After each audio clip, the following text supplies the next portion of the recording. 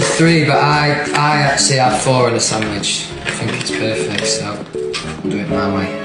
I would normally put some foil on here, but we ran out just today, so this is what we're working with. I can do this, right? Just dig in. This isn't really going to work on a sandwich, I don't think. How'd you do it? I'm blaming me tool, like... There we go. Obviously, you want to have a bit more in there.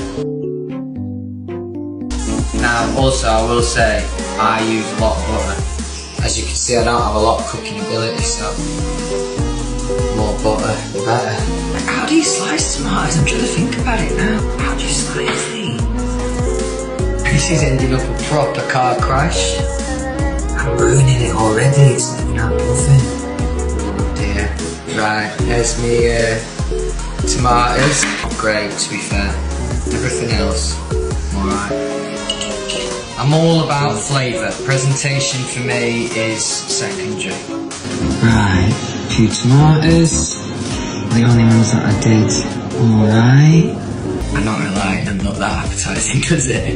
When you look at it. It probably tastes nice though, as I said, it's not about presentation for me. I'm not really a man for cucumber, but give it a go.